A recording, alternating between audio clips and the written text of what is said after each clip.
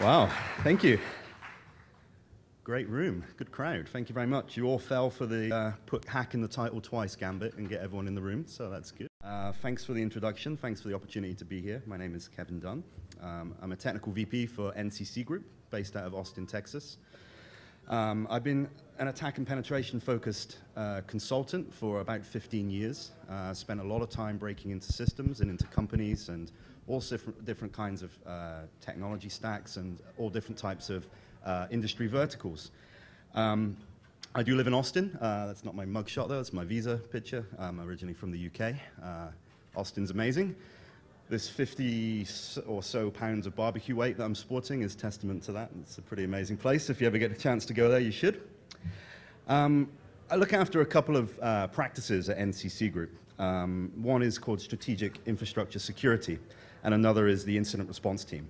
So I get to look at both sides of the coin, really. I get to look at how we break into companies and then how we defend companies and how we stop live attacks from happening, all that good stuff.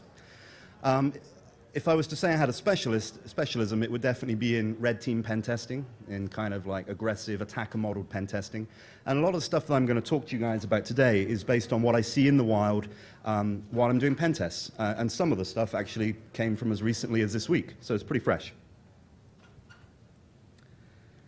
Okay, so what do I want to do with you today? Well, I'll do a little bit more on intro, let you guys know a little bit more about me and the company I work for. I'll talk about, though, the major types of cloud services and the most common services in the cloud that we encounter. And this, you know, that little asterisk is to remind me to say that it's based off what I see, right, as a pen tester. So there will obviously be tons of others, but these are what I see most often. We'll have a quick chat about the benefits of cloud versus on-premises deployments. A lot of you in the room will be working for companies that are embracing cloud technology for a variety of different reasons. And we'll jump into just a few ways in which you may do it or you may be planning on doing it. The main meat of what I'm going to talk about, though, is obviously to do with security. I'm going to talk about the concerns around cloud security. I'm going to look at some pen test case studies, some examples of what I see and what we use to exploit firms. It's all going to be pretty basic stuff, though. And when we look at the lessons learned, hopefully most of you will be able to sing along with me at the end when it comes to what needs to happen, but what is not currently happening in the majority of firms. So let's make a start. NCC Group, right, I work for a company called NCC Group. We're a global security firm. And what's great about working there is that we get to see so much. We get to look at lots and lots of companies, all trying to solve either very similar challenges or, you know, in some cases, completely different and diverse. We look at this thing called total information assurance. We want to be able to offer advice on pretty much everything that your company does. So whether it's around application security or whether it's around securing the company, around DevOps, whatever it might be, or whether it's around modeling, you know, the ways in which you may get hacked and you may get compromised and showing how that actually relates to things like theft of source code or theft of IP or whatever your biggest fears are. That's really a key area for us and for me. I'm based out of Austin, but we have offices all around the US. And if you don't know our company name, you may know some of the firms that we integrated into NCC Group. NGS Software, Intrepidus Group, iSEC Partners, and Matasano were all of the brands that are now fall under NCC Group. It's often quicker to name what we don't do than what we do, right? But ultimately, in a nutshell, you know, we look at lots of things. We look at lots of attacking, and then also we look at incident response. So whether it's attacking applications or users or buildings or networks, it doesn't matter, because I certainly believe that it's really about all of that. Your company is about all of that. And focusing in on only one thing is often a little bit blinkered, and it means that things will get missed. So anyway, on with the show. So let's talk about the cloud. You guys have probably seen these types of memes and what have you, right? It's not the cloud, it's just other people's computers. When you think about security in the cloud, this is something you really have to keep in your mind. It sounds obvious, but it really is like the main bearing of why security in the cloud can be difficult. How much control do you have over the data, over the systems, over all aspects? So let's talk about, though, general deployment models that we see, because the way in which you and your company use the cloud can be pretty diverse. So when we talk to companies and we look at what they do, there are a number of ways in which they may use the cloud. Firstly, we use cloud services to support a product and our customers.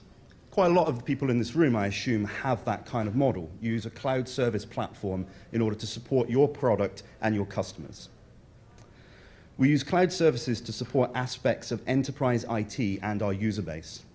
This is where you've decided as a firm to offset parts of your traditional IT into cloud service providers. Great example of this would be Office 365, right? Put your Exchange servers in the cloud, et cetera, et cetera. We build cloud service platforms. Well, okay, that's probably speaking to a much smaller part of the room, but certainly we do work with companies that actually build the cloud service platforms that you use as consumers. Or we do something really new that you've not heard of yet. Well, that's the beauty of consultancy, right? This happens all the time. Ultimately, you end up talking to customers and they tell you about something that really you didn't know was happening. This is happening more on the virtualization space for me. Things like microperimeters and what have you, and SDN is really, really big and really interesting. And that's why I love being a consultant. You get to learn about all the new stuff and see how people are implementing them. So let's think about this. Shamelessly stolen diagram from Wikipedia #1, right? How many people's company still looks like this, the traditional DMZ? Yep, some people do raise their hands, right? Because I recognize that for a lot of firms, this is actually what they've been working on for the past 20 years. Creating a robust outer edge, a perimeter, a DMZ, such that you can provide services externally while still protecting your company. And things like, you know, the outer edge firewall and the inner edge firewall, very classic design, very important. But for a lot of companies, especially the ones that are embracing cloud technology and cloud service platforms, it's not this simple anymore, right? It becomes very complicated because they've offset things outside of the enterprise. So the perimeter, the crunchy outer shell is not that anymore. It's jagged and it relies on third parties and all sorts of interesting things. So probably everybody here knows all the different types of cloud services, but I wanted to start here and just kind of set the baseline and talk about the different cloud service types that you're probably familiar with or maybe you're learning about. The first is obviously this thing, software as a service, SaaS. It's been around for a long time as a term. But ultimately what we're talking about here is software as a service is a software licensing and delivery model where you don't have the software and the licenses on your desktop, you have it, you pull it out of the cloud. Great examples of this, right, at the bottom there. Salesforce.com. In fact, their logo is all about no software, right? It's trying to tell you something. Workday, Concur, Citrix GoToMeeting, Google Apps, WebEx, all those types of things. This is you using a software platform that's not on your premises, it's elsewhere.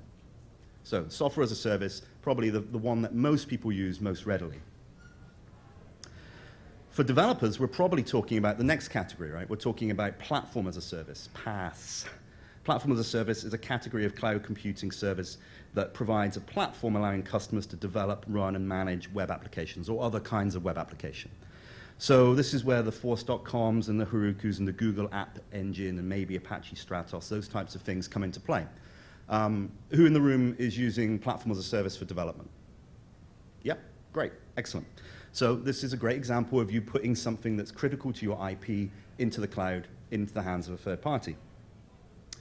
Okay, and then the last one, the big one, right? Infrastructure as a service. We're probably all pretty much familiar with this. This is where we are actually building parts of our infrastructure in the cloud. This is the Amazon AWSs, the Windows Azures, and other, cloud environments that, I definitely see less often than the first two, but certainly things like Rack OpenSpace, IBM Smart Cloud, Dell Open Cloud is another one. People are making use of this in order to build parts of their infrastructure. I'm pretty sure most people in the room will be familiar with this concept and are using AWS or Azure or what have you. One thing that I did want to mention, though, in addition to these traditional kind of cloud services, is an honorable mention to Citrix. It's not a cloud service at all, but the way in which we hack it is often really similar to the way in which we hack cloud services. So I'll definitely mention some of this, because the reason I do this is because there are often some really smug people in the audience that have not made any kind of move towards the cloud yet.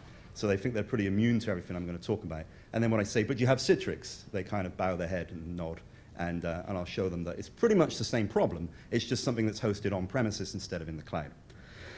So we'll take a look at that. Obviously, if you're not familiar with Citrix, it allows you to have a published application or a full desktop in a virtualized environment. And a lot of companies use it, right? So all of that said, the most common cloud services, let's talk about what I see all the time on pen tests. And they're probably not going to surprise you, right? They're probably the types of things that you guys are using. So Office 365 pretty much wraps up all of the Exchange and Lync and Outlook and OneDrive all into a nice, neat package. Who uses Office 365 at their company? Right? Yeah, that's what I'd expect to see, especially where we are in the world, right? A lot of people embracing this. And then, we definitely see things like SharePoint. You can have SharePoint in the cloud now. That was traditionally on your internal network. It can now be hosted by Microsoft on your behalf. And then, the file transfer stuff, Dropbox and Box and what have you, those are definitely up there. People are not having conventional file servers so much in their enterprise. Instead, they're having cloud providers give them storage.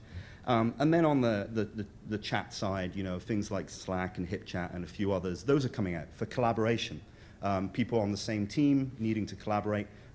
These are the types of services that we see. So as I said, huge caveat on this. This is based on what I see on security assessments and pen tests. There are obviously lots more. Okay, so when we think about why people look at using the cloud versus on-premises deployments, there are lots of reasons. If you Google for, top 10 reasons for using the cloud or what have you, you'll find that 10 is a small number because there are lists of 25 and more that tell you, reasons why you as a company may want to adopt cloud technology. What I did here is there was a much bigger list that I got from Verio.com, and really what I recognized is that most of it was talking about the same thing, money and cost. So this is a variety of ways in which you can probably reduce cost in your organization by using cloud service technology. Economies of scale, increased volume, output, or productivity with fewer people. Obviously hugely debatable, but I'm sure that there are plenty of case studies that support that. Reduce spending on technology infrastructure, though. I can definitely get behind that one, right? If you're offsetting your stuff into the cloud, you probably don't have to have that Exchange server farm or those file servers, all that kind of stuff. The third point is about licensing fees, right? So if you're using software as a service, typically the cost associated with the per-seat licenses of products that are in the cloud are different and different models to how you would spend traditionally for desktop and server software. So perhaps that definitely works. Globalize your workforce on the cheap. Well, maybe, yeah, because the whole point of the cloud is it's accessible from anywhere, anyone with an internet connection, which is pretty much everybody in most countries. So yeah, this could be a good way, and you don't have to funnel things through corporate VPN endpoints and all that terrible, terrible stuff. Improve accessibility, access anytime, anywhere. Now the thing is, when this is shown as a positive, security people clap their hands together in glee, right? Because that's also the thing that we look for. If it's now more accessible, it means it's possibly more accessible to attackers. And that's really the point of my talk and all of my experiences around cloud services. It's about how easy can I get access to your data when it's in the cloud versus when it's not in the cloud, when it's on premises. Less training needed. Well, we definitely see this as well. Because everything's driven by a web browser and pretty much everyone in your workforce knows how to use a web browser, it's a lot easier in many regards. You don't have to send your staff on training courses for pieces of desktop software that they need to do their job if it's something that's just accessed via a web browser in the cloud. We could probably think of lots more. But everything that I've read, everything that I've researched, everything I've talked to people about, it's mostly been about cost savings. Doesn't matter which direction you look in, it's about how can I spend less money on IT and IT staff and all that good stuff. Okay, so security concerns when it comes to looking at cloud service platforms or using the cloud for parts of your business. I've broken it down into four distinct areas that I see, and I'll go into detail on each of these. Ultimately, though, we want to be concerned with the platform itself. How secure is the platform? We want to be concerned with the data. How secure is your data while it's on somebody else's computer, effectively? How much are you able to conduct meaningful incident response when your data is in the cloud? And this varies greatly depending on who you consume and how you use it. And then how is the cloud and the infrastructure you've stood up in the cloud exposing other parts of your business in non-traditional ways, either via traversal or because of simply where you've put it? So let's dive into a few of these. The service platform itself, you may think, that's none of my business. It's outside of my responsibility.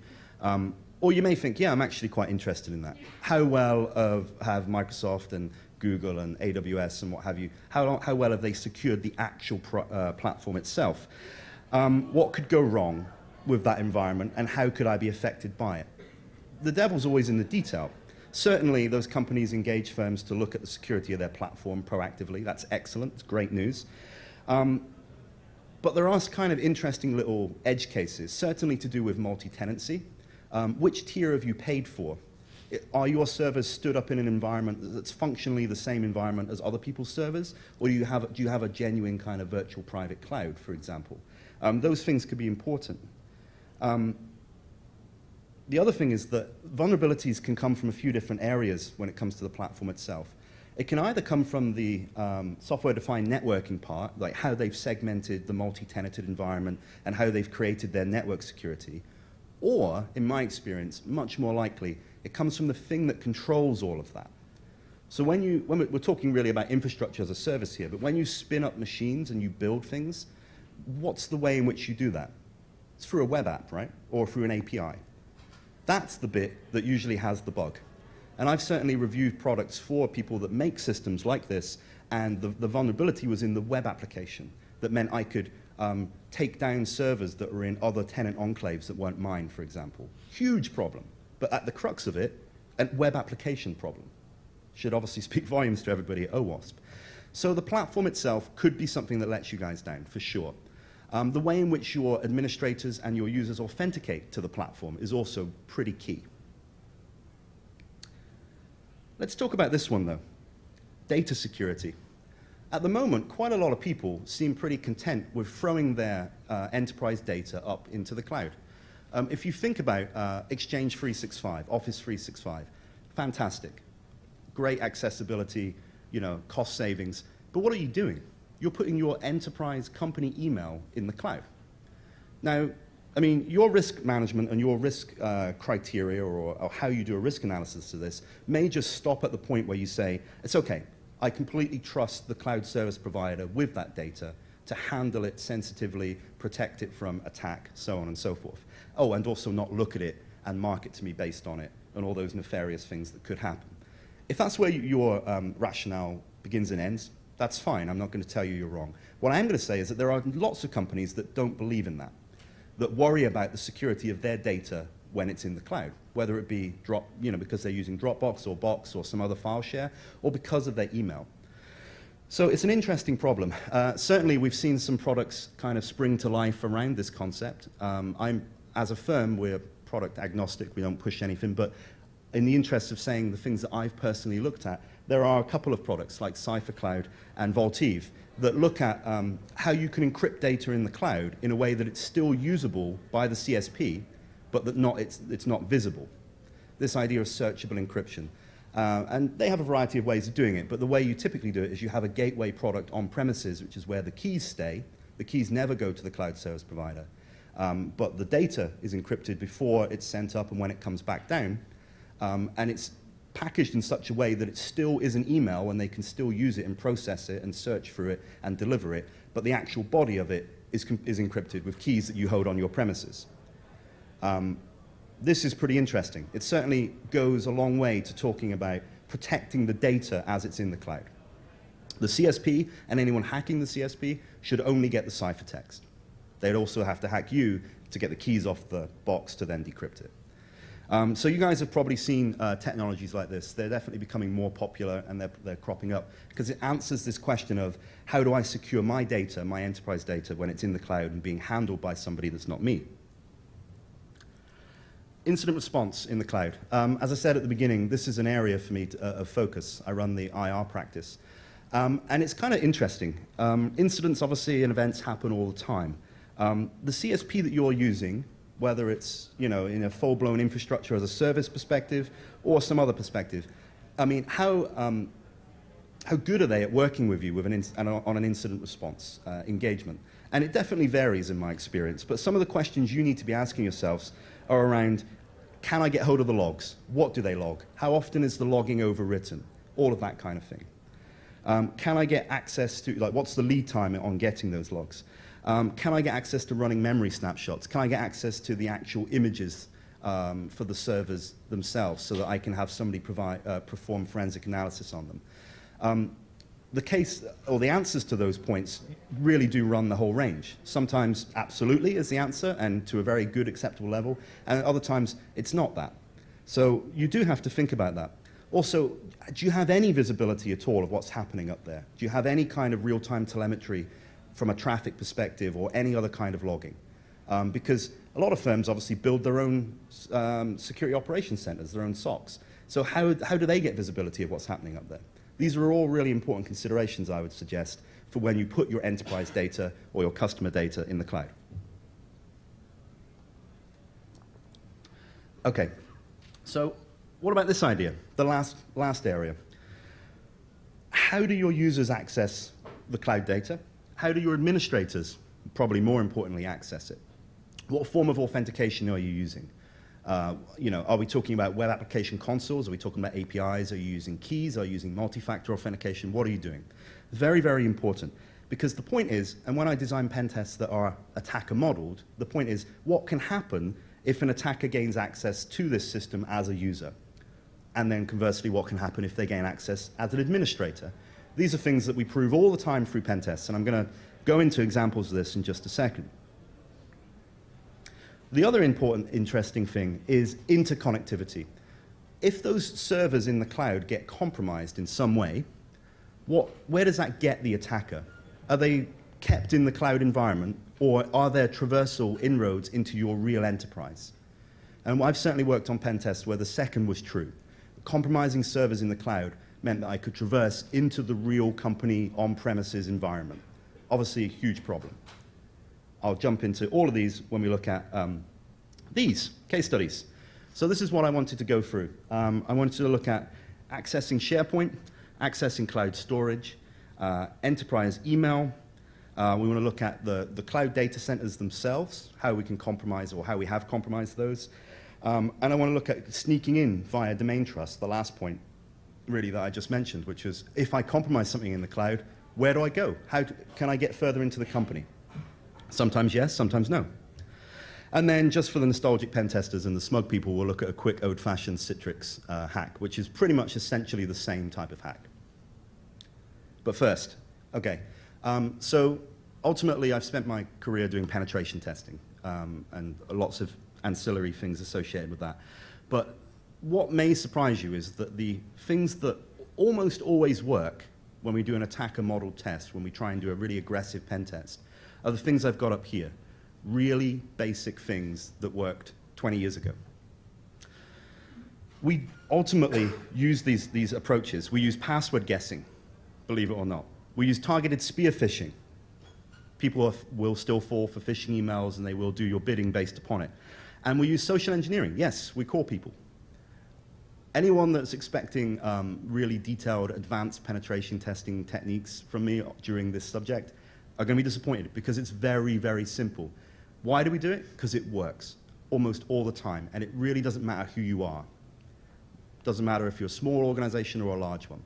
These techniques still work, and they still allow me to get the things that I need to then access systems. And predominantly, obviously, we're talking about systems in the cloud at this point. Single password guesses. The amount of time I can find an account that has the password welcome1 or password1 or summer 2015 right now is amazing. I mean, this is what worked 20 years ago, it's what works now. And also, you know, single password guesses we're talking about. We're not going to lock out any accounts by just trying one of these. So if it's as simple as this, then really all I need is a user list, and then I can do this, right? I can do this against a live cloud app, I can do it on the internal network, whatever it might be. How do I get my user list? OSINT. Right? Open source information gathering techniques, effectively. I use LinkedIn to find out who works at the company. I use document properties to find out what their username looks like, and then I build a list based off of that. And then I just run a single password guess. And all I really need is one, right? Hopefully I find somebody that's pretty privileged, but usually with this kind of thing, we're probably talking at like not often IT or security staff, although we have hacked IT and security staff in exactly this way. Spear phishing. So everyone thinks they know about spear phishing, and that's great, because everyone needs to know about it. But when we do spear phishing as part of a red team or a pen test, we make it a little bit more aggressive. It's all payload-based, right? It's all based on, I'm not doing an engagement where I'm just gathering statistics and saying, oh yes, 94% of your workforce clicked on the link and then was shown a video on why they shouldn't have clicked on the link. No. When they fall for the phishing attack, they get compromised.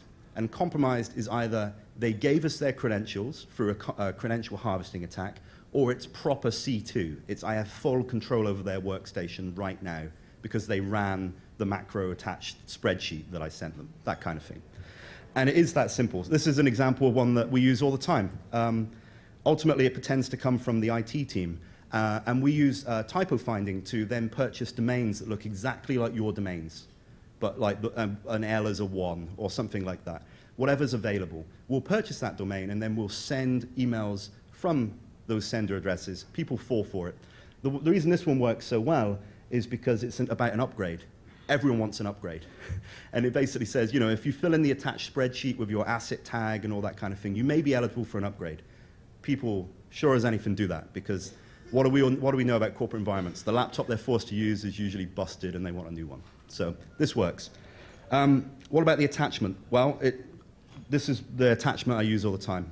It's an Excel spreadsheet, and it's disgusting and gaudy and horrible colors, because this is what IT departments do with Excel when they make a spreadsheet, in my experience. So we went for a little bit of profiling there. But ultimately, Microsoft have recognized that macros are bad, so they don't run by default anymore. But this spreadsheet says, in order to get the asset tag to automatically populate, enable the macro content. And that's what people do. Because it's a lot easier than having to turn their laptop over and read the asset tag off and put it back, So our software, it's quite helpful. It does take the asset tag and populate it into the spreadsheet. And people send us the spreadsheets back and say, when can I have my upgrade? That's how you know it really worked. But what does it also do? It fully compromises their machine, right? We built an entire platform around doing this. This is what it looks like. These are all the machines that are currently under my control because they ran that macro in the spreadsheet. And it doesn't matter. You see we've got some Apple, we've got some Windows. We can work with both. So this is excellent because now I have full control of their machine. I can do things as them. I can dump their credentials. All of this is really around me getting their username and password so that I can access things in the cloud as them. The last area is social engineering. Yeah, it does still work. Obviously, is this water? Yes, it is water.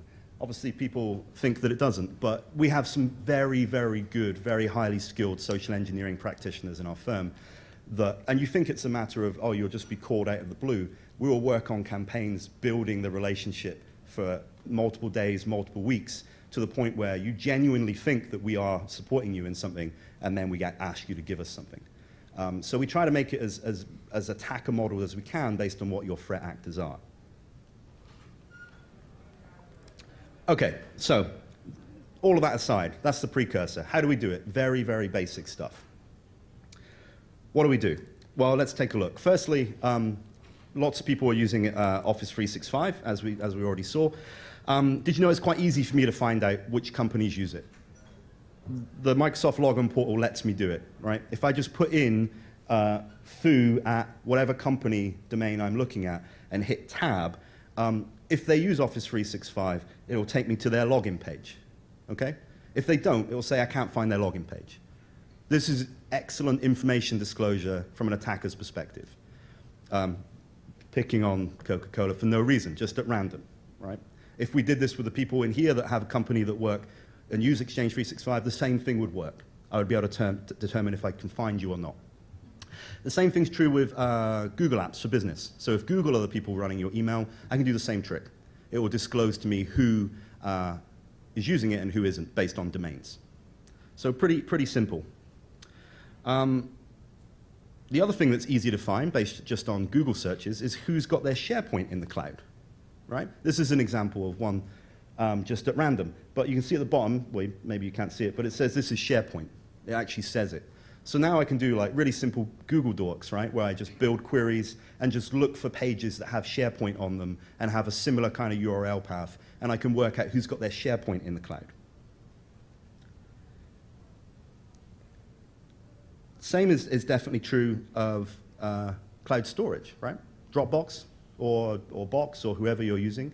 It's pretty easy for me to figure that out, either through social engineering or just attempting to log in and what have you. But what we're talking about here is just a single-factor web page. Just enter your credentials. So when we actually pull it off, right? When we actually get a set of credentials for a user, what do we now have? Well, everything, right? If you're using Exchange 365, this is taken from a pen test. I've logged in as the user, and sure enough, what do I see? Everything. I have their inbox. I have OneDrive, if OneDrive is being used. I can use Link as them. I can use Instant Messenger. So what we like to do when depending on the engagement scope, we can ultimately just start sending emails as them now. A nice technique is just to go through the inbox and find out if they regularly exchange Excel spreadsheets with people, and then just Trojan them and then send them out new copies of the spreadsheet, and now I get even more shells. This was all possible because for some reason I was able to get hold of their username and password and then use that to log into Exchange 365, Office 365. What's kind of interesting, though, is that you can do a lot more with Exchange 365 or enterprise email if you have the right level of permission. For example, if you can get hold of the credentials for the enterprise, for the Exchange admin, now you have the ability to do crazy stuff in the cloud or against Exchange 365. This is me using using a SharePoint portal that was online that we got into with these creds to figure out which person has mailbox permissions. And we just gelled all of this together. Microsoft obviously makes it pretty easy for you to understand how to do Exchange administration against the cloud instance. So it won't probably surprise you, PowerShell, right? It's easy if you've got the right permissions to be able to add yourself a mailbox permission on a different mailbox. So that's exactly what we did. This is me running it, and then ultimately I'm able to then get to that mailbox and send and receive email as that user. The most important thing to take away from this is that this is definitely what we could achieve with regular old Exchange hacking in the enterprise. But where did I do this from?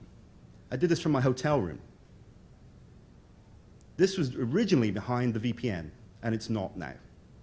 It still hinges on me needing to have a username and password, of course, but I don't have to be on the network at all.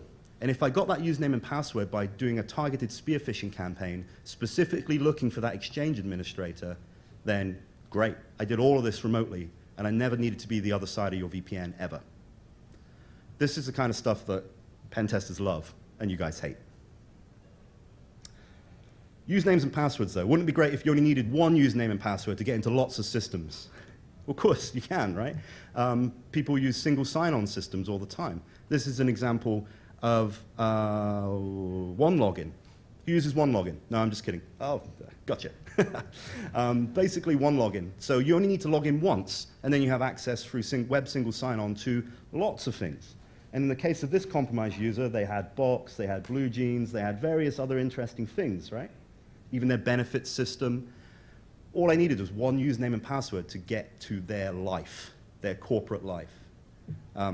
That's pretty stark. And like I said, it's a pen tester's dream, an attacker's dream. Okay, let's look at some other problems, other things that we see. All of your cloud data centers all belong to us.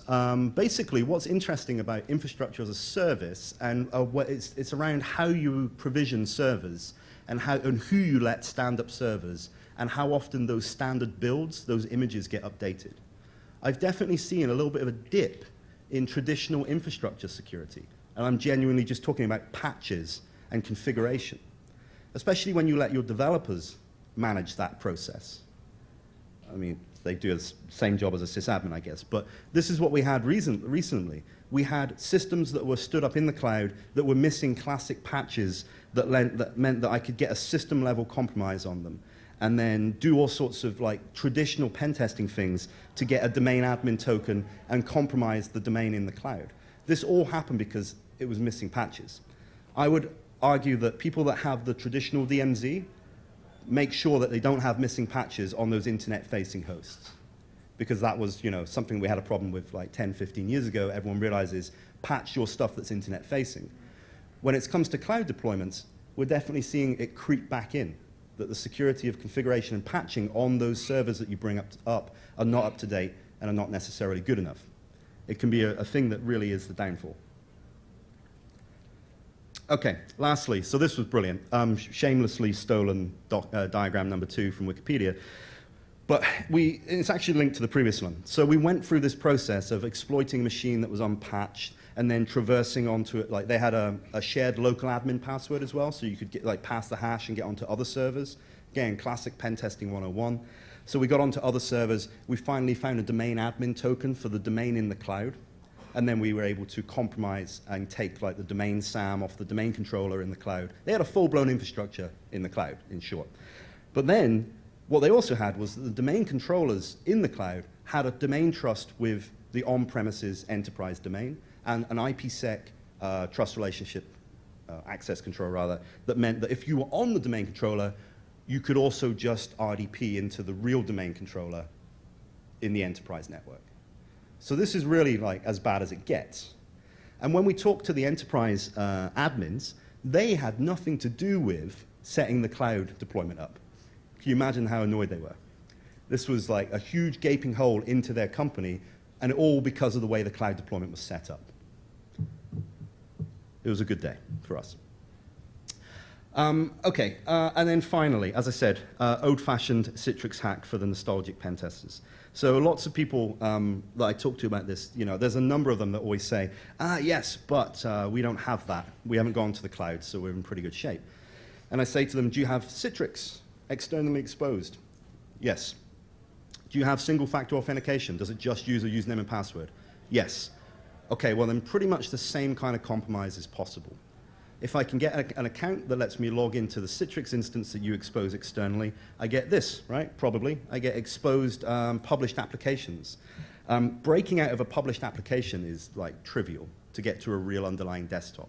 In the case of this one, they actually gave you access to Internet Explorer and File Explorer. Now, when I run those, where are those running? They're running on the server. They're not running on my machine. So you've given me Internet Explorer and File Explorer on a server in your network. It's pretty easy for me to then just go to other places. This is me browsing the sysvol of the domain controller on the internal network through this exposure. Really, really easy stuff. I can then get a command prompt if I just use File Explorer and just say, oh, no, I don't want to look at my home directory, thank you. I just want to run this thing called Windows System 32 cmd.exe. Where's that command prompt running? On the server, not on my machine. So I now have a command shell on a system that's internal inside the network. I include this one not because it's really anything to do with cloud security, but because it's the same kind of hack. If I can get a username and password and you've not protected the credentials properly, then I can get into a system that will, this time, give me genuine direct access to on-premises.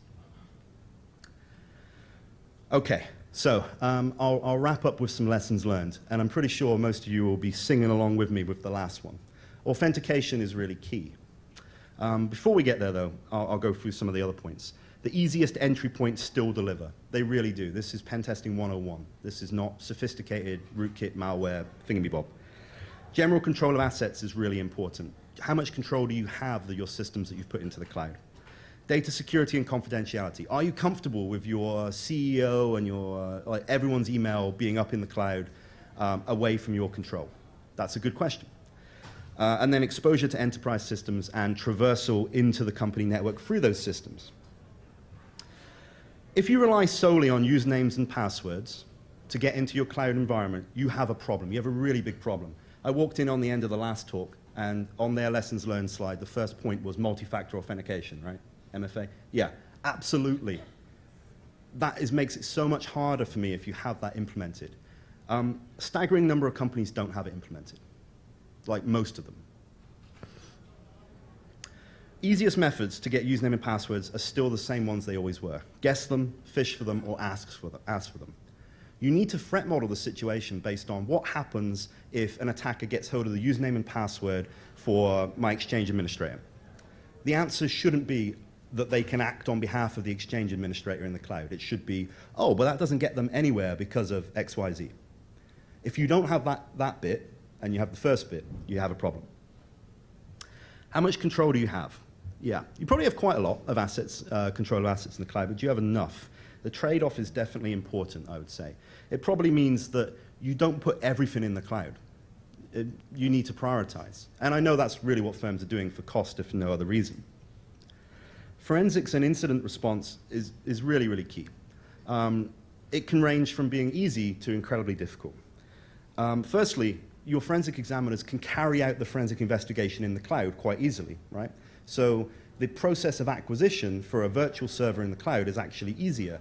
I don't have to show up somewhere with a write blocker and take an actual disk copy of the server hard drive. You can create a snapshot, and then let's say we're using, well, it doesn't matter if we're using AWS or Azure. You can then share that snapshot with me, and then I can stand up an analysis server and connect to that snapshot. So we can actually achieve a lot of forensics virtually in the cloud. So I don't want to suggest that it's impossible. It's not. Where it comes harder is usually the logging side. How much logging and telemetry and visibility do you have of your systems up there? So that's really the one you want to look at in more detail. Some examples. Yeah, this is an example of taking, obviously, a capture in Azure. If anyone uses Azure, they've probably done this many times. So you can take a capture of the drive, and you can provide it, and we can work on it in the cloud. Your providers can work on it in the cloud. Same is obviously true in AWS. You guys have probably all done this, taking snapshots of the drive. If that's a system you think is infected, this is the quickest way to have somebody look at it. So data security, I would say, is something that should be on your mind. As I mentioned before, there are products that try to look at this. It is not an easy problem to solve, though, because you need your cloud service provider to be able to process the data in some way. But how much they are able to process it is really down to you. So encrypting that data before it ends up in the cloud is pretty significant. I would suggest, on the last point here, this is what you have to consider. You should only put data in the cloud if you can afford to either lose it or have it exposed. Does that sound like your email? Probably not. So yeah, something to consider for sure. Maybe it's not everybody's inbox. Maybe that's a better way to look at it. Who shouldn't be in the cloud? Okay, enterprise systems. Remember, it's your enterprise data. It used to be behind the VPN, which meant I had to get into the VPN first, or I had to walk onto your site and do some other way to get onto your internal network. Now I don't. That's the key thing. It's exposed in a way that it wasn't before. How many layers of authentication are there between your data and the rest of the world? If the answer is just a single username and password, I would suggest you've got a problem. Traversal paths. Now, I'm not going to suggest that everyone's going to fall foul of the same problem that we found, where you can get directly in, but you should definitely look at how are the servers in the cloud connected to my enterprise servers. If the answer is not at all, great. If it's yes, they are, you need to look at how, who can do that, and for what reason. Okay, the big one, authentication and access control.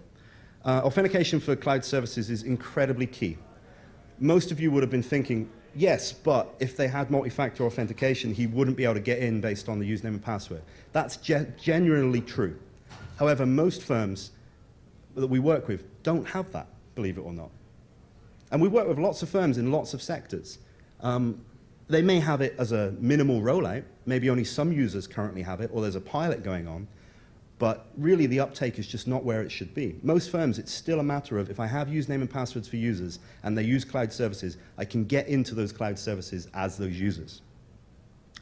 Lots of options exist, really, for multi-factor authentication. Google Authenticator and Duo Authenticator are examples. There are others.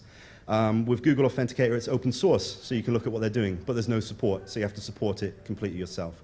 With Duo, it's closed source, so you don't really know exactly what's happening, but the support model's there. So in terms of being able to roll it out to your enterprise, maybe it makes sense, maybe it doesn't. Think. If an attacker gets credentials, it's the multi-factor part, it's the thing that's in their pocket, the thing that I don't have access to, that stops me being able to log in, stops them being able to log in. Interestingly, though, there's a lot of native support that's popping up in the platforms themselves that you can do on the cheap. I think May 2014 was when Microsoft ultimately announced that everybody can use multi-factor authentication in Exchange or Office 365 using text messages. Previously, it was only for administrators. I never see this turned on. I never see this turned on. And I would argue that the overhead for turning it on is pretty minimal. Everyone's got a phone. So when you log in with a username and password and then text you the code and you put the code in. The same thing is true with Dropbox. They all are starting to have this. If your company's not making use of that, I would suggest they really need to look at it, because the overhead is much lower than having to get something like Google Authenticator deployed. One last thing, though. You've got to remember, multi-factor authentication and two-factor authentication, whatever, it needs securing in its own right. And in most cases, it's about where you put the seed files for those tokens. Recent pen test, I got into a system through a vulnerability, and then I had access to all of the Google Authenticator secret codes for all of the users. So it's not a silver bullet. You need to look at where do you put those artifacts. They shouldn't be on systems that are either on the domain, perhaps, or maybe that can be owned in a different way. This is where your vulnerability management program comes into play. If you're using multi-factor authentication, this part of it is key. Where are the seeds?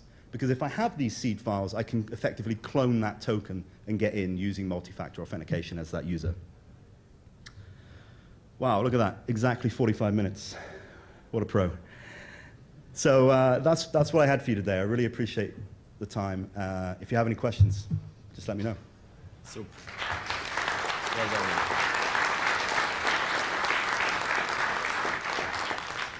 So folks, we have a microphone now for the questions. So if you would like to ask questions to Kevin, I'm going to ask you to line up behind the microphone. After that will be Evin lunch, which is happening upstairs at Atrium, and we're coming back at 1 p.m. for the next talk. Thank you. You Yes, mentioned how the 3 basic attacks still work on almost all clients, which I've seen as well. And the first, with the passwords, you're addressing with a multi-factor. But for the other 2, that were social engineering, how are your recommendations changing with the fact that it still continues to be an issue? Like, how has that evolved for you? Definitely. So, I mean, a lot of people will tell you that it's all about education of your users. And yeah, that's good. But it ultimately doesn't solve the problem in the way that you want it to. So for example, it doesn't matter how much you educate your users not to give their passwords out via social engineering or not to click on links or run attachments in phishing emails, they will still do it. A number of them will still do it. So you need to look at designing technological solutions around protecting your organization from your users' actions. When it comes to phishing, that's often around things like filtering what they can get to. So egress filtering and content filtering for the systems they can get to. Because if C2 can't get out of your network, I can't take control of them. If they can't get to my stood up weird version of your site because it wasn't on your whitelist, that will definitely help. So, and when it comes to the social engineering fact, I think it's about single points of failure, right? And it's about designing separation of duties such that your privileged users that can do things on your network, they have more than one account perhaps. There's account hygiene around that. Maybe they can give out, or they do give out one of their accounts, but they don't give out the real one because they know that's the admin account. So I think that it's not an easy answer, I'm afraid, but designing systems and processes to protect your company from the user's actions is, I would say, more effective than training. Yes, sir. So besides the cost savings, a lot of people moved to the cloud because they believed the cloud service providers provide better security than, non-specialized providers, just general IT shops, security shops, and so forth. Do you believe that's the case after doing pen tests, that the cloud service providers do provide better security than in-house? Yeah, I do actually. The reason I say that is because the way we break in is not really anything to do with the cloud service platform in most cases. It's to do with the options you've chosen to turn on. In this case, the use of multi-factor authentication in most cases. The fact that they are now supporting it natively in the platforms itself is a huge step forward. So I do think that I would say pretty much all of the ways that we have these successes on pen tests are not to do with the cloud service platform itself. And the second question is, you mentioned one login, and there are a lot of growth in that industry, the IDaaS industry. Have you, and a lot of these IDaaS providers do provide multi-factor and so forth. Have you found anything specific? Obviously, if you get into that account, you get access to 20, 30, 50 systems. Have you found any kind of cracks in that particular space? In terms of the security of SSO products themselves? Yeah. Yeah, I mean, obviously I can't really mention any names, but certainly we have looked at SSL products and we have found vulnerabilities in them. But obviously that's so critical to their business model that they fix it immediately, and ultimately it's kind of, I think, less of a problem than if you can just get into the SSO in the first place with a really simple password. Thank you. Yeah, thank you. I thought it was worth mentioning. So at my company, we've done a lot with SSO providers. We've used two of the larger ones. One thing that they're a little bit bad at is actually looking for domains that are very similar to their own. So in OneLogin's example, you might have the O be a 0, those types of replacements. Yeah. We've actually had a lot of luck phishing our users internally, and all of our users had two-factor required.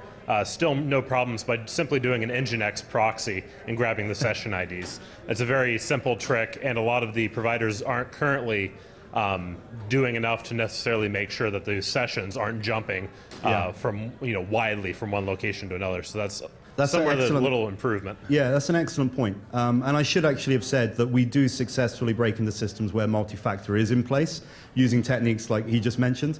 But you'll probably agree it's harder, significantly more difficult to pull off. So, but yeah, very good point. Thank you.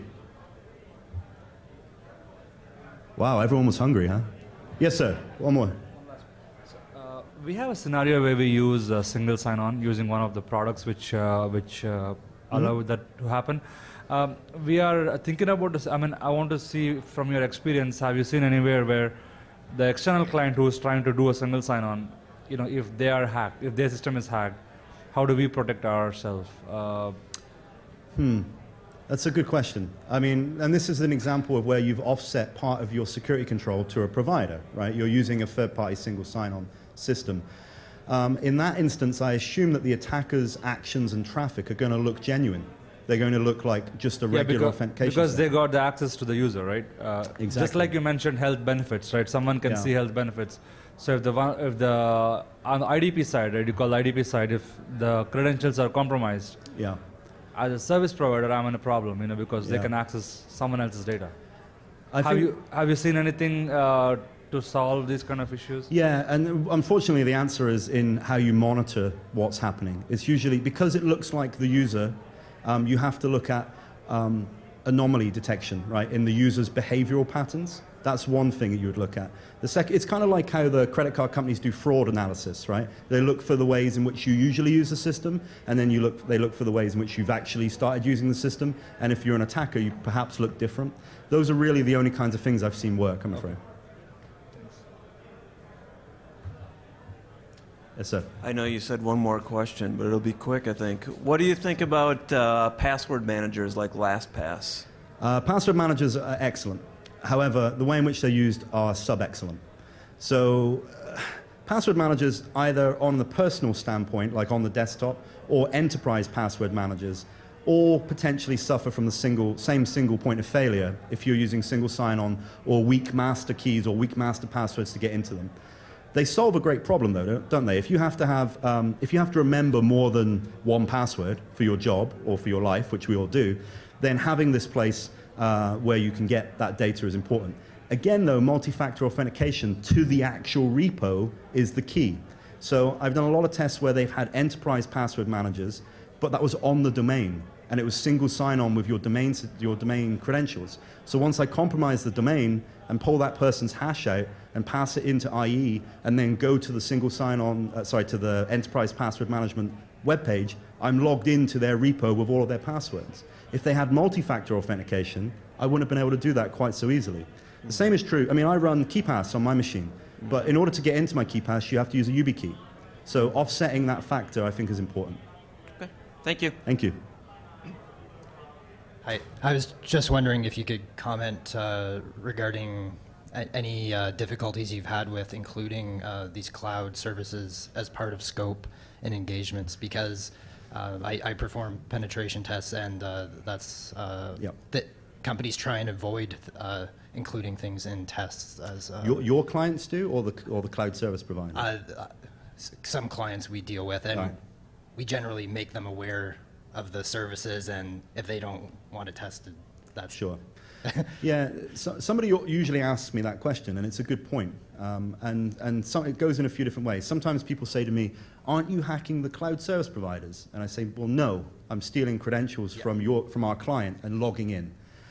Also, most of the cloud service providers have pretty open agreements now about pen testing on their systems. They've been driven that way by their client base. From the perspective of talking to our clients, though, and when they say, We say to them, okay, what kind of test do you want us to do? Oh, we want you to model a real attacker pen test. Great, okay, let's just have a real quick exchange of what you've got. Do you use cloud services? Yes, we do. Okay, great. We assume that if we get credentials, we're going to be logging into those. If they were to say no at that point, I would just have to ultimately say to them, why? You asked me to model what a real attacker would do. If they're adamant that there's a ring fence around it, customer's always right? But usually when you go through the attack scenarios with them and say why this is important and show them what's being exposed, I find that they usually are okay with it. Most cases, though, I've not even had it come up. That's interesting that you've had it come up. Well, yeah, I think it's a communication issue and exactly what you're proposing. Then I also think there's an important distinction between, like what you said, credentials, harvesting credentials and getting in that way, and shooting a web vulnerability scanner at a cloud provider. That's totally different. Yeah, you have to explain that difference because, some clients may assume that's what you're talking about. Yeah. And they'll say, well, this is a huge, why are we paying for that? It's a huge waste of time and money, and isn't that illegal? And you have to say, well, actually, we're looking at something very different to that. Okay. Thank you. Okay, thank you very much, guys. You're excellent. Appreciate it.